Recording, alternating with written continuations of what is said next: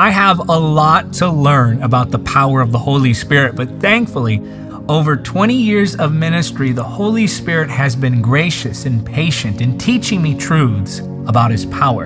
And now I want to share with you 3 of the things I've learned about the power of the Holy Spirit. But just before we get into those 3 things, if you want your life to be spent on the glory of God, if it's your prayer that God would use you for His purposes, then I want you to write these 3 simple words in the comment section. Write, use my life. So here are 3 things I've learned about the power of the Holy Spirit. Number 1, the power of the Holy Spirit draws criticism. Here's what Jesus said in John chapter 15, verse 20. Do you remember what I told you? A slave is not greater than the master. Since they persecuted me, naturally they will persecute you. And if they had listened to me, they would listen to you. There are various levels of persecution, criticism being the lowest level of persecution, violence being the highest level of persecution. Now, no matter what kind of persecution you experience, you can expect to be persecuted if you walk in the power of the Holy Spirit. Jesus tells us clearly here that if they persecuted Him, they'll persecute you. We can't expect to not endure criticism if Jesus had to endure criticism. He's the Lord, we're the servants. So we will experience criticism just like He experienced criticism. Think about the fact that when He drove out demons, He was called demon-possessed. That when He healed a man on the Sabbath, instead of people celebrating that miracle, they criticized Him for doing it in what man considered to be the wrong timing. Think about the man who was filled with a legion of demons. When he was set free, the demons left him, went into pigs, and then the people who witnessed this miracle said, Jesus, go away from us, because they didn't like the stirrings that that miracle had caused. So if you walk in the power of the Holy Spirit, you need to expect to endure criticism and slander in all forms. You will be persecuted. Now, let me be clear here. This isn't a license to be weird and then just excuse that weirdness. This isn't a license to be bizarre and to embrace strange doctrines and then get mad when people call you out on those strange doctrines. Rather, I'm talking about walking in the power of the Holy Spirit with purity and biblical accuracy. Even when you do it right, you'll be criticized. Think about how polarizing Jesus was. Jesus was so polarizing that they crucified Him. He was the perfect Son of God. He did everything with perfection. He lived a perfect life. He spoke perfect words. He taught perfect lessons, and people still criticized Him. Think about the fact that Jesus, the greatest teacher of all, speaking with perfection, was still often misunderstood. He was still often misquoted. You will be misunderstood. You will be misquoted. You will be cleverly edited. You will be questioned about everything. People will look at you and they'll say, impure motives, when your motives are pure. People will misunderstand you. People will talk bad about you. People will do all sorts of things to come against you when you begin to walk in the power of the Holy Spirit. But this doesn't mean you become combative. This doesn't mean you come against them. This doesn't mean you respond emotionally. Keep a level head. Keep walking forward. Walk in the power of the Holy Spirit. Recognize that if they persecuted Jesus, they're going to persecute you, and take it for the privilege that it is. Walk in the power of the Holy Spirit. Don't apologize, but do expect persecution. A very powerful man of God once said that the power of the Holy Spirit will draw crowds, controversy, and criticism. So yes, that same power that impacts lives, that same power that draws crowds, will also be a magnet for criticism and controversy. But stay focused on the call of God regardless.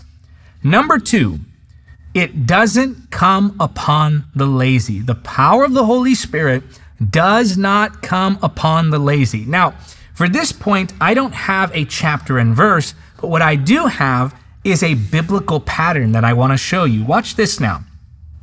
When Moses was called, he was tending his father-in-law's flock. When Isaiah was called, he was serving in the temple.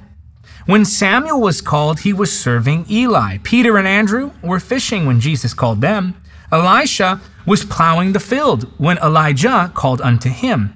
Now think about the fact that even Saul, who was persecuting believers, was busy doing what he was passionate about. Now, he had misguided zeal.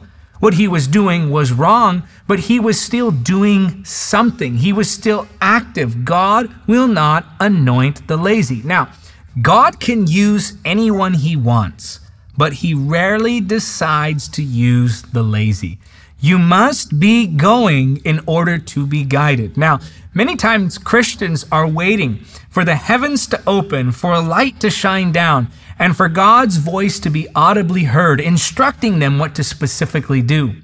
But if you're waiting for something like that, it's most likely that that moment just will never come. So instead, what should you be doing? You should be doing something. Look at what the scripture says. Look at what the scripture reveals about the will and the nature of God. Do what the Bible says, and then allow the Holy Spirit to speak specific instructions. But most believers will wait until they hear specific instructions before they actually start doing what the Bible says. The Bible says to live a lifestyle of worship. The Bible says to live holy. The Bible teaches us to know the Word of God. The Bible teaches us to have prayer lives. The Bible teaches us to evangelize. So instead of waiting for those specific instructions, do something. Do what the Bible says, and then God will reveal the next steps. So you have to be moving. If you want steps 2 and 3, you have to begin with step 1. Do what the Bible says, and as you do what the Bible says, the Holy Spirit will begin to reveal specific instructions for your specific calling. But in the meantime, recognize that the power of the Holy Spirit does not come upon the lazy. Number 3, and I really want to emphasize this one, it doesn't prove that you know Jesus. Let's take a look at what's possibly one of the most frightening portions of Scripture in all of the Bible.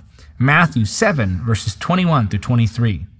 Not everyone who calls out to me, Lord, Lord, will enter the kingdom of heaven. Only those who actually do the will of my Father in heaven will enter. On judgment day, many will say to me, Lord, Lord, we prophesied in your name, and cast out demons in your name, and performed many miracles in your name. But I will reply, I never knew you. Get away from me, you who break God's laws. Now, here's one of the more troubling aspects of this verse. The people being described here were completely confident that the Lord would embrace them. They were fully expecting to hear, well done, good and faithful servant. But instead, they were surprised. They were shocked to learn that the Lord had rejected them. One translation puts it that they strutted up to the Lord, that many will come strutting up to me. They expected to be embraced. They expected to be rewarded. Instead, they were rejected. Now, this proves to us that Jesus will use you even if he doesn't know you. So you have to remember that demonstrations of power alone, the flow of the Holy Spirit's power alone, is not the proof that you belong to God. So many times people live immoral lives. They teach unbiblical doctrines, and they live lives completely separated from God, but point to the power that's flowing through their lives, and they say things like, well, there's the fruit. There's the fruit of my life. People are being healed. People are being delivered. I'm prophesying. But that's not what the scripture means by fruit. The fruit that Jesus describes when he says you'll know them by their fruit is character. It's Christ-likeness. So the proof that you belong to him isn't power.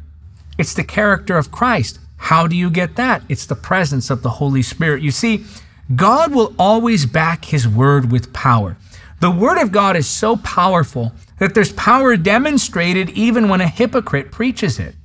But while God backs his message with his miracles, he only backs his people with his presence. So the presence, not the power, is the main thing here. You have to remember that we must stay connected to the Lord.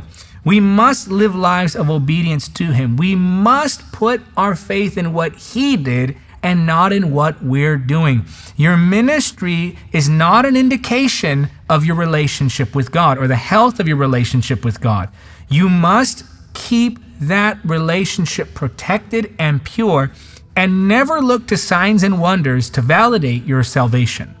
We are not saved by works. This includes miraculous works. So, to recap, it draws criticism, it doesn't come upon the lazy, and it doesn't prove you know Jesus. Now, I want to pray with you.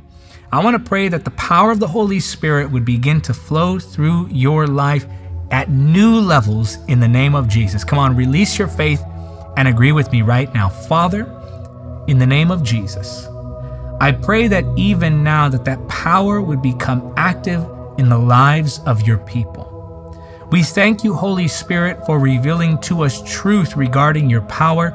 Now help us to walk in that truth. I thank you, Lord, that this anointing is now flowing and touching your people.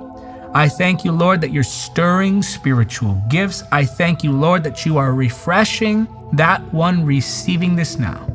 I give you the glory and the honor and the praise in the mighty name of Jesus. And I want you to say it because you believe it.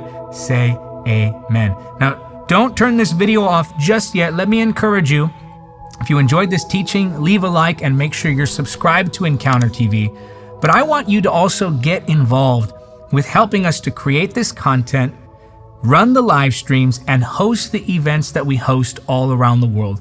You can partner with this evangelistic healing ministry on a monthly basis by going to davidhernandezministries.com/partner. Sign up today to become a monthly ministry financial supporter to get involved with what we're doing all around the world. So help us take the gospel of Jesus Christ in the power of the Holy Spirit all around the world through events and media. Again, you can partner by going to davidhernandezministries.com. If you enjoyed this lesson, then I know you will love 3 things I've learned about prayer.